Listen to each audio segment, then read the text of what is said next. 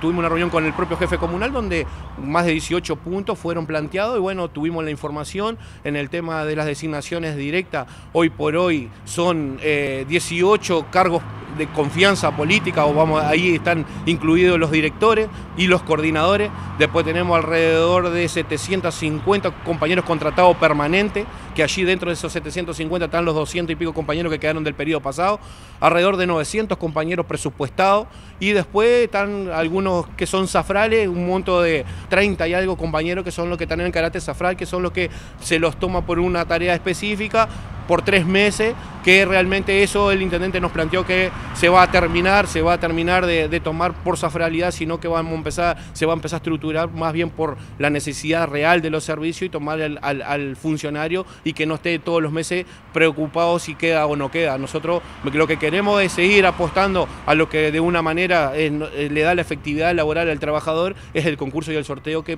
así lo establece el propio la reglamentación vigente, ¿no? En total son alrededor de 1.725 funcionarios, que son los que estamos manejando nosotros como sindicato, que fue la información que se nos dio en mano por parte del intendente. Lo que nosotros pedimos hoy, un detalle real, porque a nosotros se nos pasó el número. Lo que nosotros estamos planteando hoy es tener los nombres de los compañeros para poder realmente tener una información real, porque nosotros cuando manejamos números somos conscientes de algunas situaciones, pero cuando manejamos nombre también, porque también hay muchos funcionarios que se vienen a ser socios del sindicato y hay una realidad detrás de todo eso, ¿no?